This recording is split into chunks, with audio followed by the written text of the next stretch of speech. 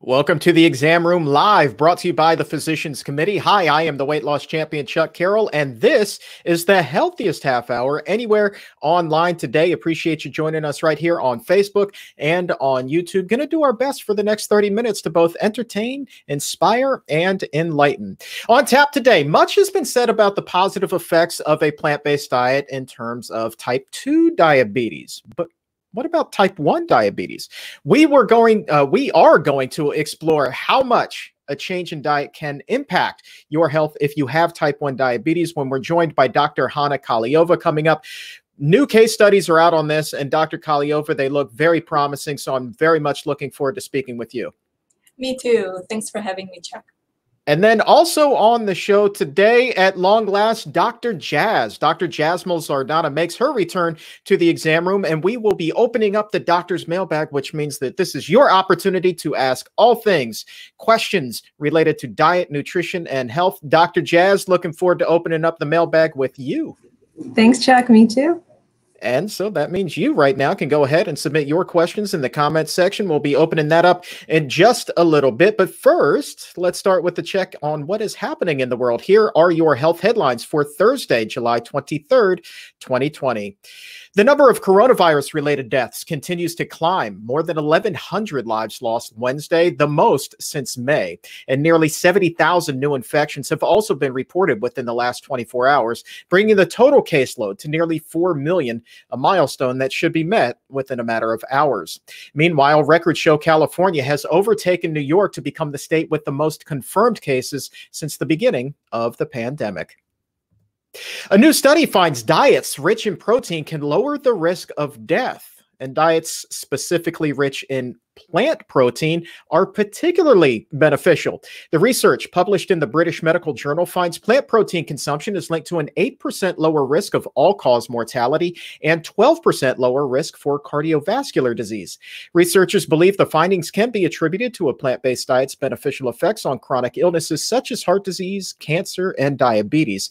The study's authors conclude, quote, plant protein can be increased relatively easily by replacing animal protein and could have a large effect on longevity. Data from more than 700,000 participants was reviewed. Don't be shy about sprinkling that cinnamon on top of your oatmeal tomorrow. There is new evidence today that it can help prevent type 2 diabetes. In a study published in the Journal of the Endocrine Society, researchers found more stable blood sugar levels in participants who had cinnamon compared to those who were giving a placebo. Improved glucose tolerance was also noted, and more promising yet, the benefits seem to be long-lasting, with A1C levels also improving. And finally, today, it is opening day for Major League Baseball. And if you're a free agent fan with no team in particular to follow, why not put your support behind plant-powered sluggers like Matt Kemp of the LA Dodgers and Oakland A's pitcher Mike Fiers? There's also Josh Bell of the Pittsburgh Pirates, JD Martinez of the Boston Red Sox, and Josh Donaldson of the Minnesota Twins, all of whom fall into the mostly vegan category. Thanks to our resident baseball expert, Noah Kaufman, for putting that list together. Also, a tip of the hat to Chase Utley, recently retired, but now doing tremendous work with Dotsie Bausch's Switch for Good campaign, all about eliminating dairy consumption. And by the way, tonight, first game of the season, Washington Nationals versus New York Yankees, Dr. Anthony Fauci will be throwing out the first pitch. Go Mets.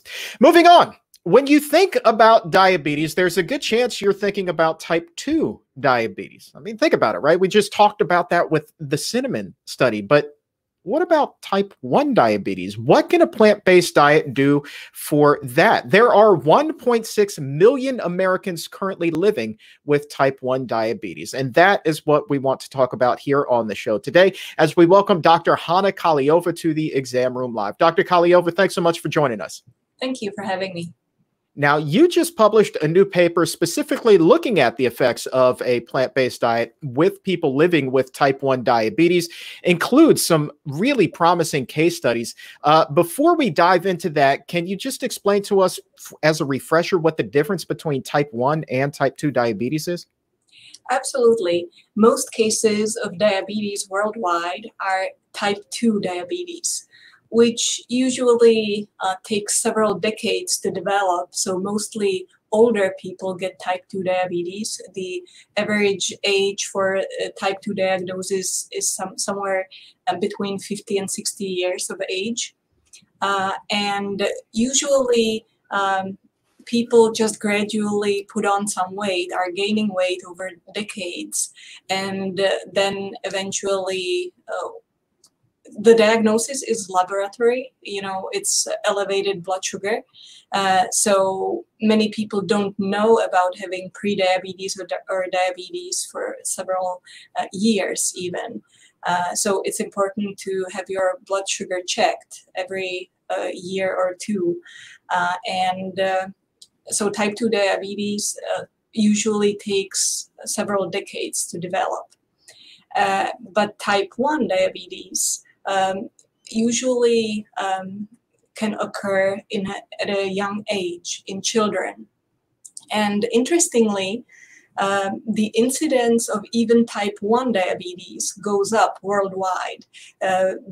It's increasing by 3 to 5% a year worldwide. And that led us to question the reasons for this. Is there anything we can do about our lifestyle that would influence the risk of type 1 diabetes? And interestingly, we know about the health benefits of a plant-based diet for type 2 diabetes for decades already. We've done so many research studies on this, where many people with type 2 diabetes can completely reverse their diabetes within several months. And sometimes they can be completely medication-free. But what about type 1? A plant-based diet is so high in carbohydrates, and that may prevent many healthcare professionals from prescribing it to people with type 1 diabetes.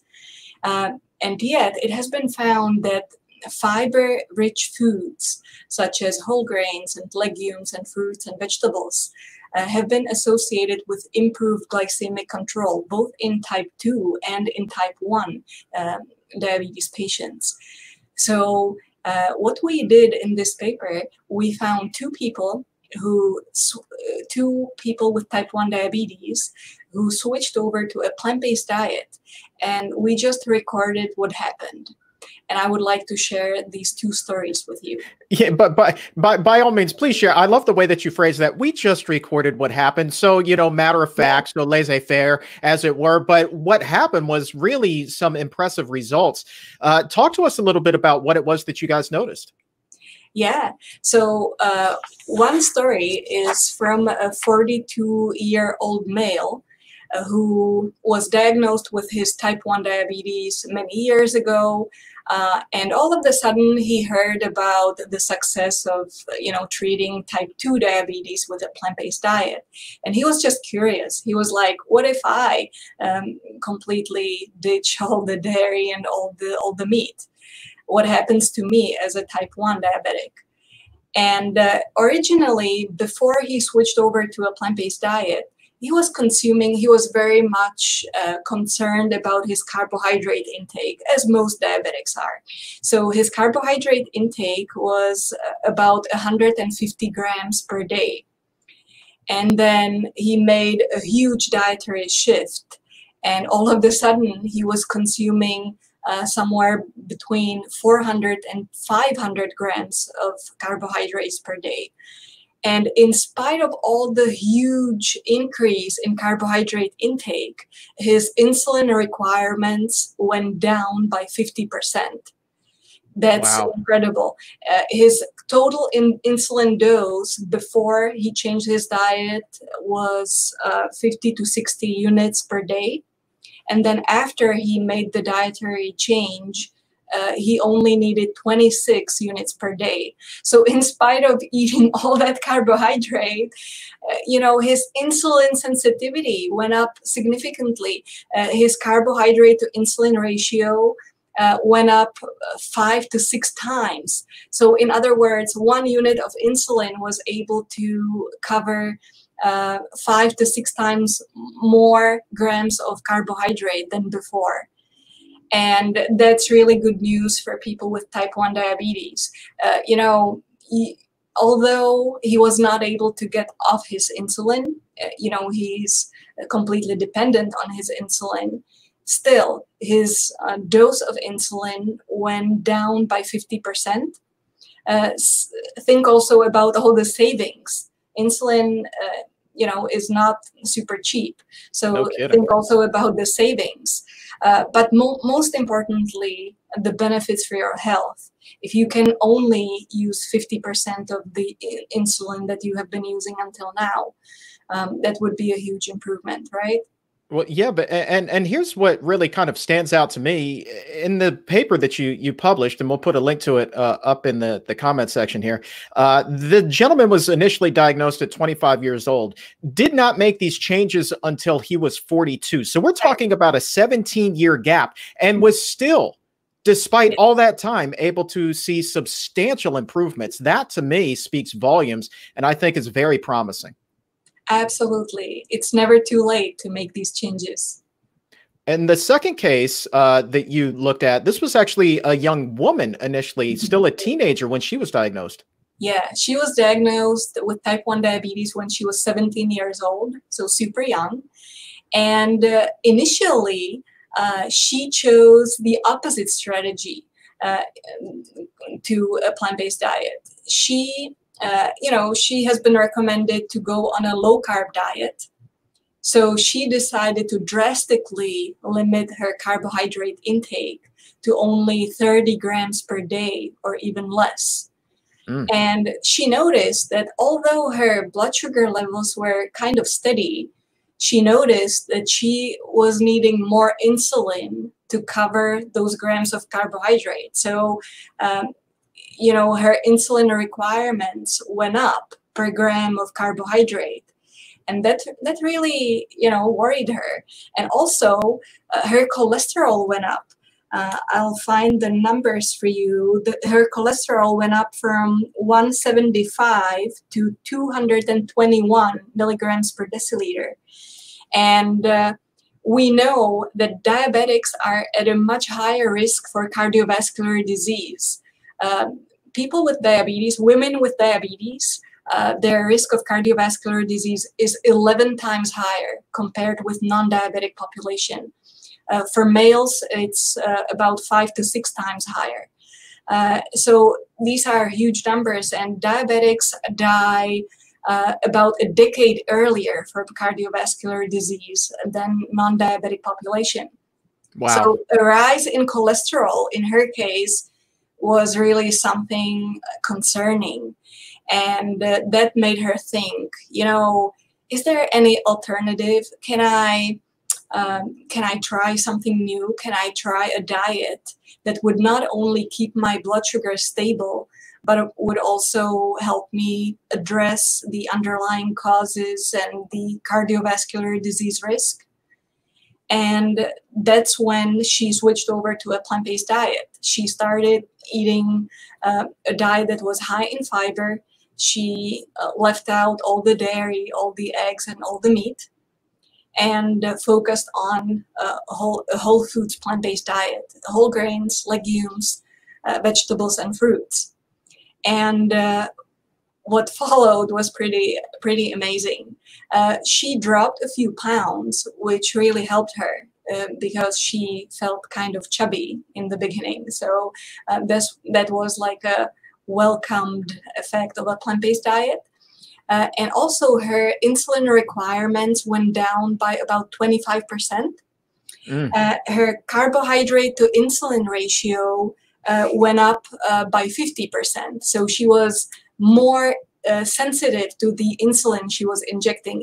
In spite of the lower dose, she was reacting more to it, and she was able to cover more carbohydrate with the same dose of insulin. Her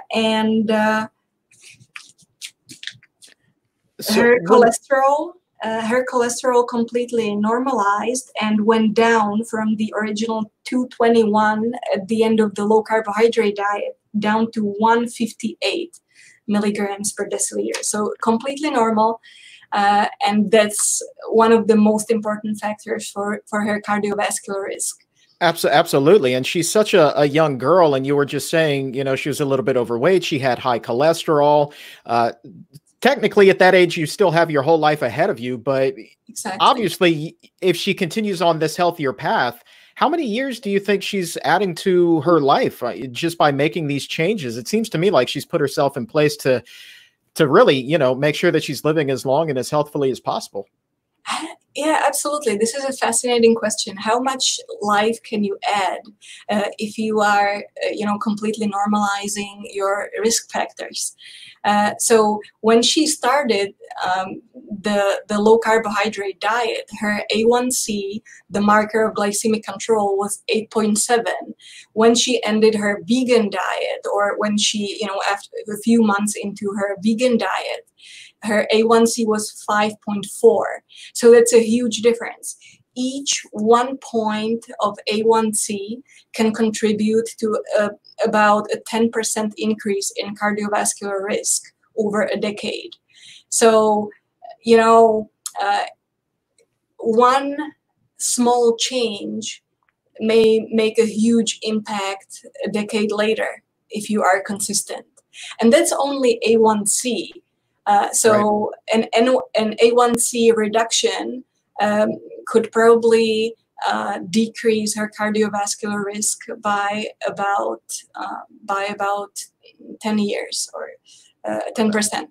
I mean, that's fantastic. And I love the way that you put that. It's like the huge effect that one small change can have. Right. And I think that that's so important that people keep in mind for any change that they're trying to make to improve their health, is that it may seem overwhelming at first. And because of that, you're like, why even bother?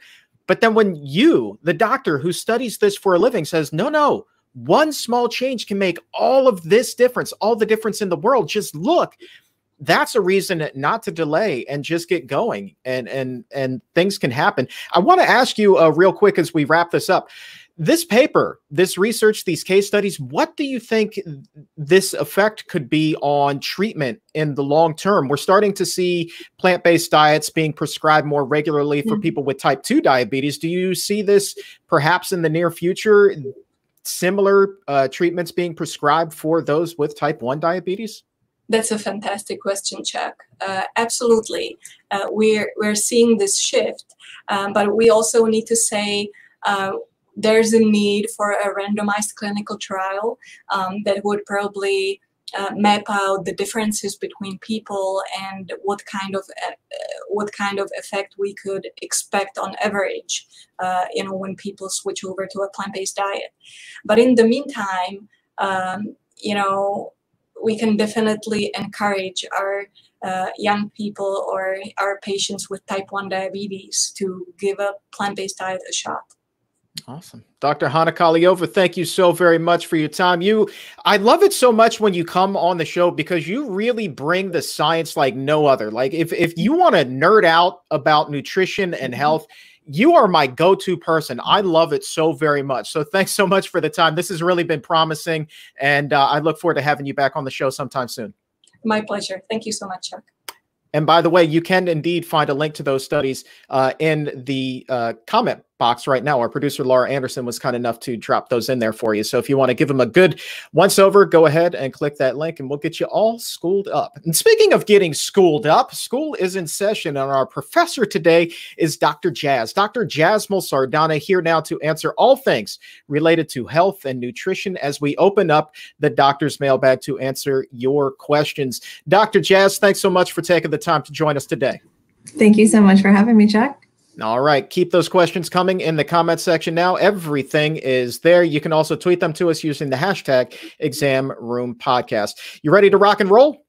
Let's go. All right. First question. Vitamin D question. Vegan versus non-vegan sources. Is a vegan vitamin D supplement as effective to raise your vitamin D levels as a non-vegan one? That one comes to us from Glenna.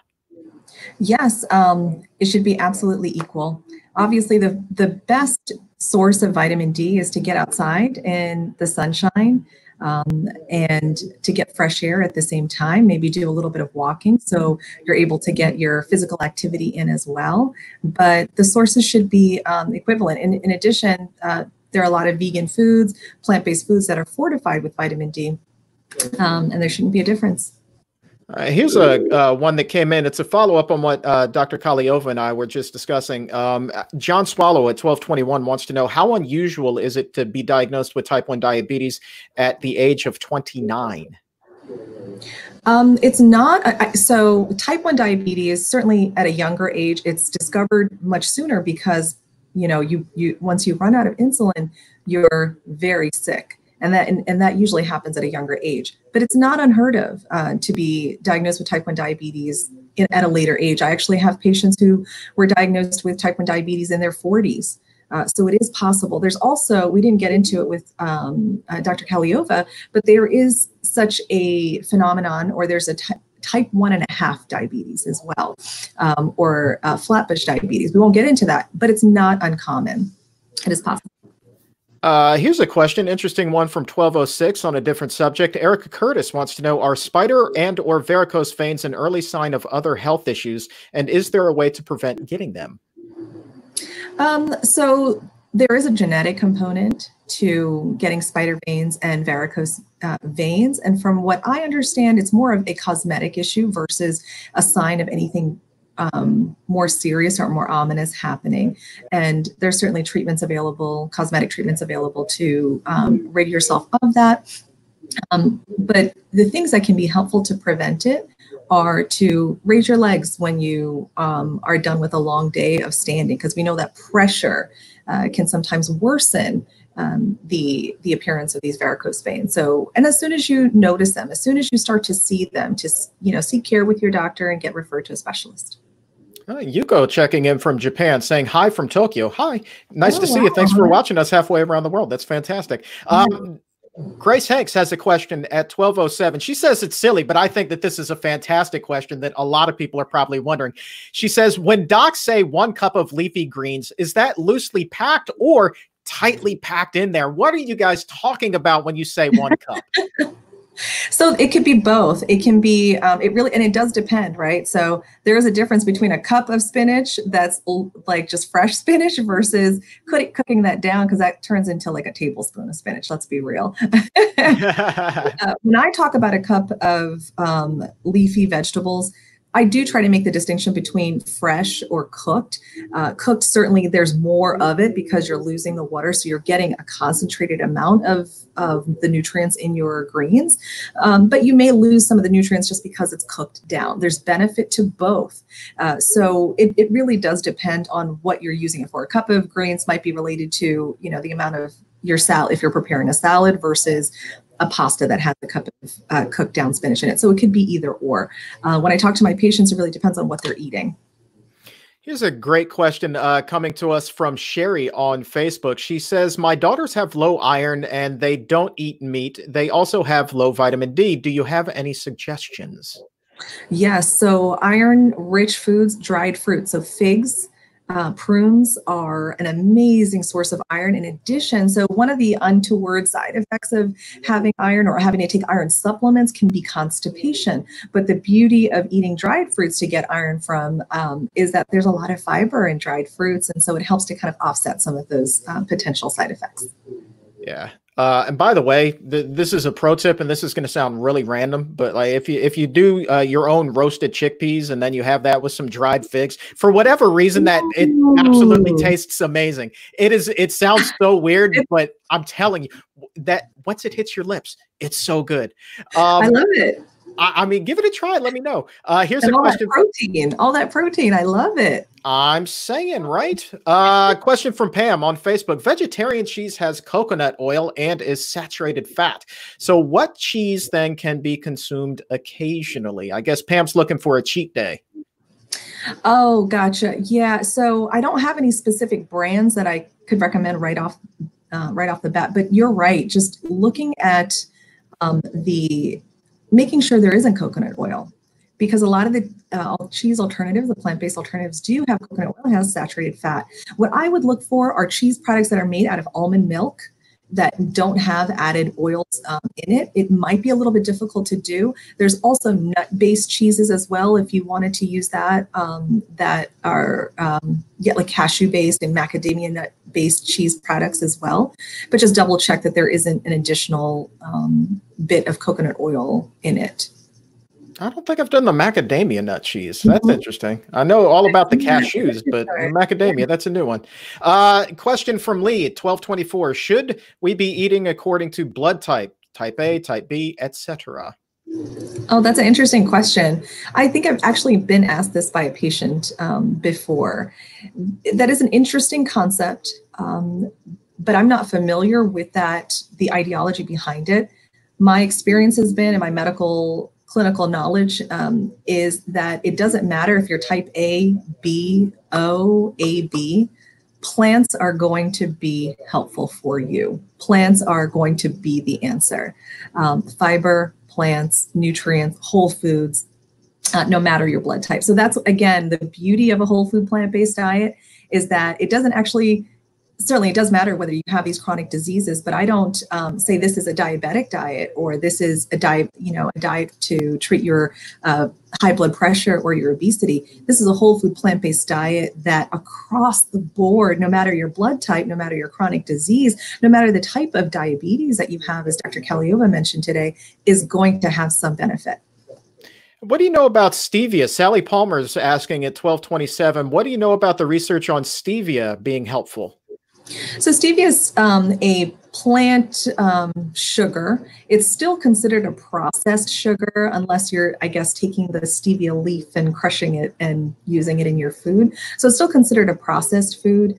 In addition, it's still an artificial sweetener. So your body still kind of, your taste buds, starting from your taste buds to the rest of your body, still kind of react to that.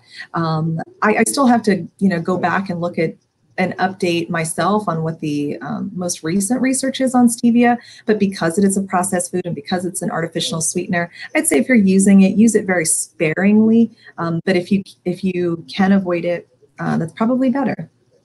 What do you know about the connection between those types of natural sweeteners and the way that the brain reacts to them versus regular sugar? We hear so much about sugar being so addictive. Does stevia and things like that light up the brain the same way? I believe so. So your body still tastes the sweetness of it. And in fact, some of these sweeteners are exponentially much more sweeter than sugar because, one, you want to cut down on the amount of refined sugar that you're using. But the artificial sugars actually give your brain and your body this feedback of, oh my gosh, I love this. I'm getting so much sugar. So your brain does react similarly. So cutting back on sugar or sweet in food, no matter what it is you're using, is going to be better for you.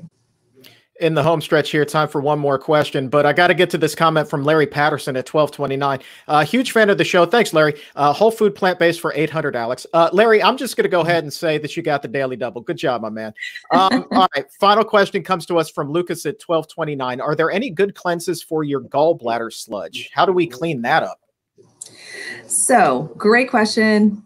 I don't believe in cleanses. There's no such thing as a cleanse. The best cleanse, I'm going to sound like a broken record and every time I come on here, but eating a whole food plant-based diet that is rich in fiber, that's rich in antioxidants, getting your daily, at least half your body weight's worth of ounces in water a day. That is the best cleanse for you. Getting rid of your, there's sludge that's in your gallbladder, and your body kind of takes care of it. But if you feed your body the right things, including a whole food plant-based diet, your body has a chance to actually heal itself and to take care of itself. There's nothing that we need to do to force our bodies to cleanse itself, apart from just giving it a break from assaulting it with fatty foods, with convenience foods, with fast foods. Just get rid of that. Allow your body to actually do the work of healing itself, and then feed it the good things that it can use to heal itself.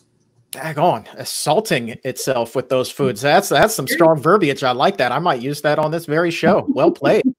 Can't let you go without asking about how things are going at the Barnard Medical Center. We talked about it just a little bit, but I want to ask specifically if there are patients checking in who are concerned about some of the comorbidities that we've been talking about in relation to COVID-19, the diabetes, hypertension, things of that nature. A lot of people checking in, hoping to get some help in that arena. Yes, absolutely. This is the time to be, it's always a good time and it's never too late. I think that's really key and important. As we learn more data, as more evidence emerges, we'll know more. But as it stands, people who are coming in to see us are definitely interested in making a change to their diet, in making sure that they're decreasing their risk of developing any of these comorbidities that could potentially put them at risk. Absolutely. And I think that it's such great news now that the Barnard Medical Center able to see patients in Florida. Yes. We've been talking about that just in the last week, which is tremendous given, the sheer number of cases that are happening down there right now. I mean, really across the country, but just the addition of Florida right now seems particularly timely. You can also schedule an appointment if you live in California. That's another major hotspot.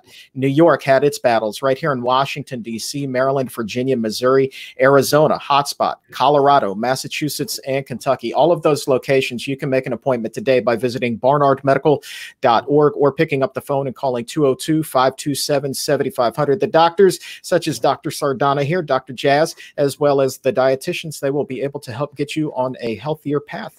So, Dr. Sardana, thank you so very much for your time today. Greatly appreciate it, as always. Thank you so much for having me, Chuck. It's always a good time. All right. Now, if you want to learn even more stuff, I would suggest heading over to Apple Podcast or wherever shows are available, looking for the Exam Room podcast. That's the original incarnation of this show. Been doing that one for about 3 years now. Out today is a brand new episode with a guest that was not on this show. This is exclusive now. I had an opportunity to sit down and interview Dr. Martin Heller. Now, what this gentleman does, in addition to being just extraordinary, is he studies the connection between what you eat and the impact on the environment. And he has come up with high greenhouse gas emission diets and low greenhouse gas emission diets. And we were able to do a head-to-head comparison of how a meat-heavy diet compares to a plant-based diet. And the differences are absolutely astounding.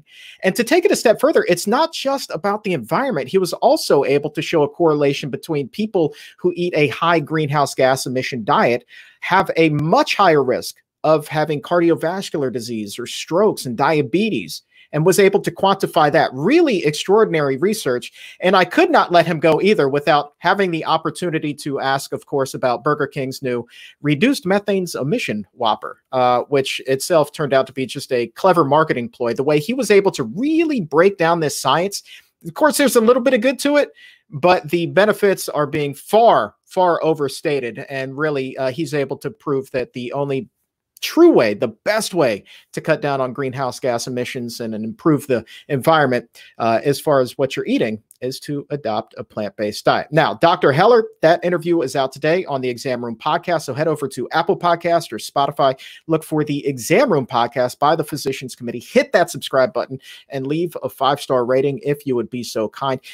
By the way, he is also speaking at the upcoming International Conference on Nutrition and Medicine. That will be August 6th through 8th, online completely for the very first time this year. And we have a very special offer just for you right now, our Exam Room viewers. If you go to register at pcrm.org/ICNM and you use the promo code EXAM20, lowercase, EXAM, and then the number 20, you will receive 20% off your registration. So pcrm.org/ICNM using the promo code EXAM20, and you will have access to 3 days of knowledge, the likes of which you could never possibly fathom. Everybody will be there. It's going to be a virtual who's who of everyone in the preventative medicine community, including Dr. Barnard, Dr. Heller, Dr. Michael Greger will be presenting as well. It's going to be a phenomenal event. pcrm.org/ICNM. Use that promo code EXAM20. For us here today, it's going to wrap things up. My thanks to the crew behind the scenes that makes the magic happen. Our director is Donna Steele, and our producer extraordinaire is Laura Anderson. For Doctors Hana Kahleova and Jasmol Sardana and everyone here at the Physicians Committee, I am the weight loss champion, Chuck Carroll. Thanks so much for watching us today. We'll see you again right back here at noon Eastern tomorrow. Until then, please remember, take a stand, stay safe, and keep it plant-based.